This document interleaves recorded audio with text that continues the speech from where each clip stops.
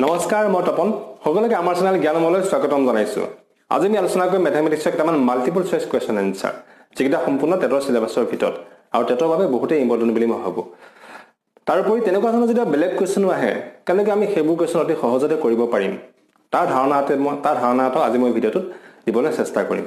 গতিকে ভিডিওটো যথেষ্ট উপযোগী হ'ব বুলি মই ভাবো আৰু ভিডিওটো শেষলৈকে চাব গতিকে আহক দেৰিকৈ ভিডিওটো আৰম্ভ কৰো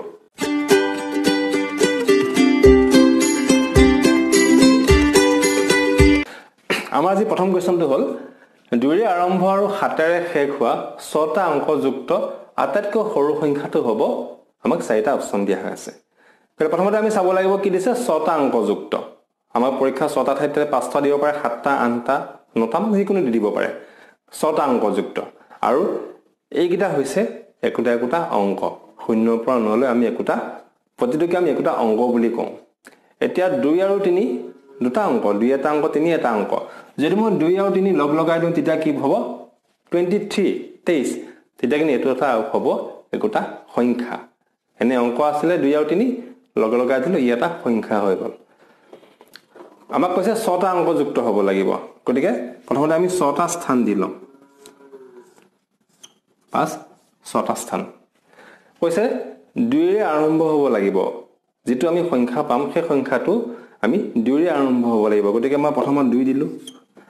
আৰু কৈছে 7ৰে শেষ হ'ব লাগিব লাষ্টত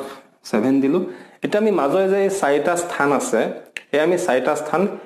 এই গিটা অংক দি ফিল আপ কৰিব লাগিব 0 পৰা 9 লৈ আমাক কি কৈছে আটাইতকৈ সৰু একেবাৰে সৰু কোনটো হ'ব ইয়াৰ পিছত একেবাৰে সৰু কোনটো আছে বাৰু 0 টো গতিকে একেবাৰে সৰু হ'ব লগিয়া হলে আমি কি কৰিব লাগিব ইয়াত 0 বহাই দিব লাগিব তেতিয়া ৰিজাল্টটো কিমান পাম 20007 অৰ্থাৎ অপচন হ'ব এয়া হৈছে শুদ্ধ এতিয়া যদি আমাক খুদে এটো এই আনসাৰ আমি পাই গলো অপচন হৈছে এ এতিয়া যদি আমাক খুদে যে আটাইতকৈ ডাঙৰ সংখ্যাটো কি হ'ব সৰু বুলি ক'লে এটো হ'ব যদি একেবাৰে ডাঙৰটো খুদে তেতিয়া কি হ'ব গতিকে একেবাৰে ডাঙৰটো ক্ষেত্ৰত তেতিয়া আমি কি কৰিব লাগিব ইয়াৰ ডাঙৰ অংক যেটো আছে 9 আমি হেতু বহাব লাগিব তেতিয়া আমি কিমান পাম একেবাৰে ডাঙৰ হ'ব লগিয়া হলে 29997 এটো হৈছে একেবাৰে ডাঙৰটো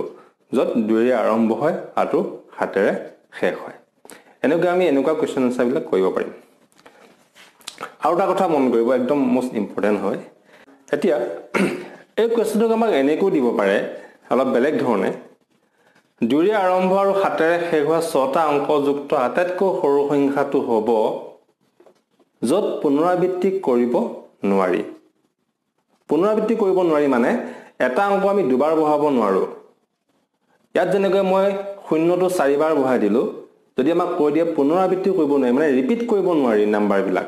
এই কোৱেশ্চনটো লিখা থাকিব যদি তেনেকুৱা কোৱেশ্চন প্ৰশ্নটো লিখা থাকিব যে পুনৰাবৃত্তি কৰিব নোৱাৰি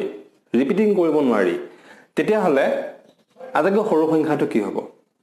যদি পুনৰাবৃত্তি কৰিব পাৰি তেতিয়া হলে আমি এটো পাম 200007 যদি পুনৰাবৃত্তি কৰিব নোৱাৰি তেতিয়া আমি কি পাম গতিকে প্ৰথমতে মই 2 দি লৈছো 2 আৰম্ভ 7ৰে শেষ মাজত 4টা স্থান আছে এখিনিটো একেই এটা পুনৰাবৃত্তি কৰিব নোৱাৰি দেই এটাক দুবাৰ বহাব নোৱাৰি গতিকে একেবাৰে সৰু অংকটো কি আছে ইয়াত 0 আছে গতিকে 2 পিছত 0 হ'ব এতিয়া আমি আকৌ 0 দিব নোৱাৰো আমাক কৈছে পুনৰাবৃত্তি কৰিব নোৱাৰি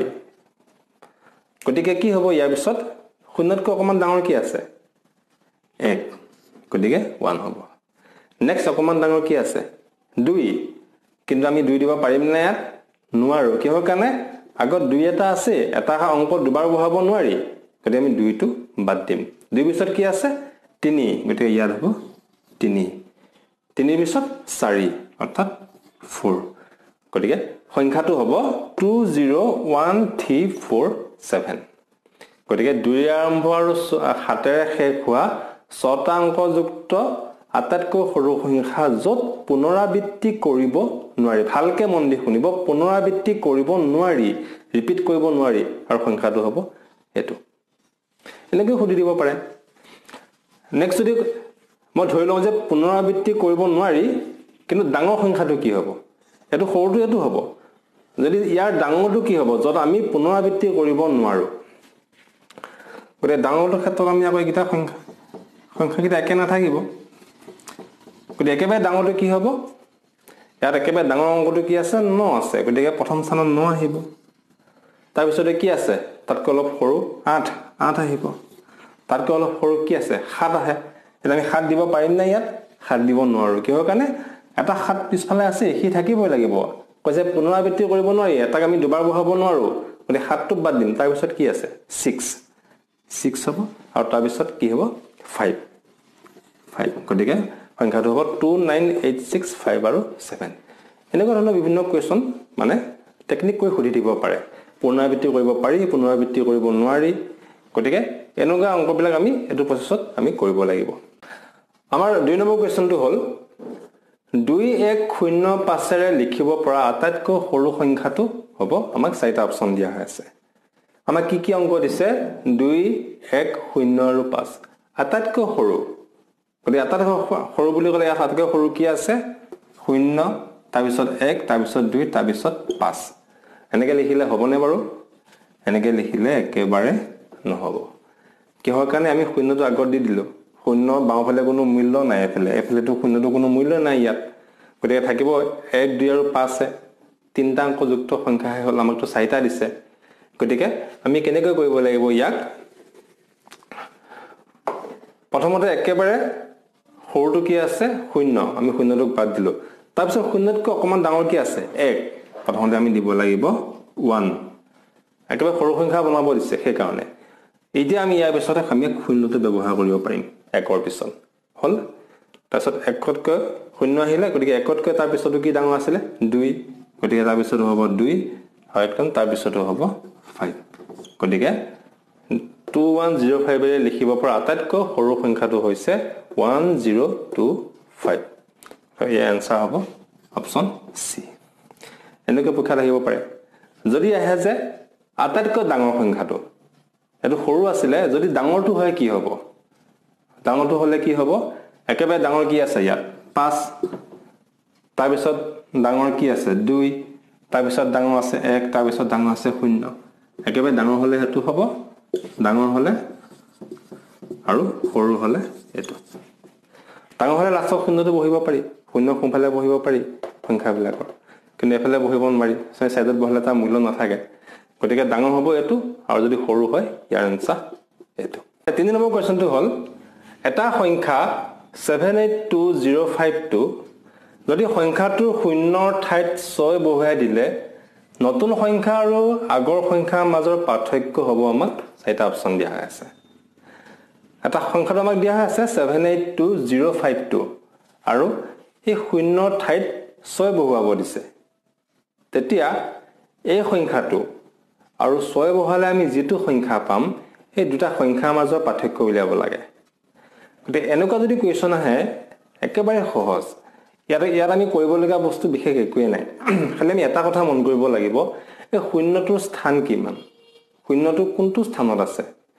আমি জানো যে সংখ্যাবিলাকৰ প্ৰথম স্থানটো আমি একক স্থান বুলি কওঁ